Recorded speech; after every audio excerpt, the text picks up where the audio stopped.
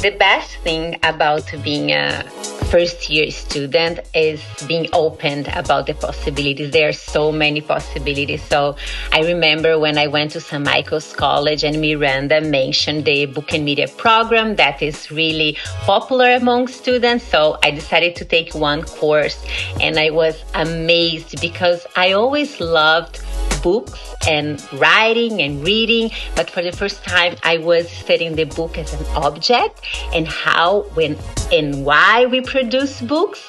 And there is also the media part, newspaper, photograph, radio, cinema, and social media too. Today we study social media because it's all about how we share stories, why we share stories. We have this, this need to portray ourselves and to talk about ourselves and to learn about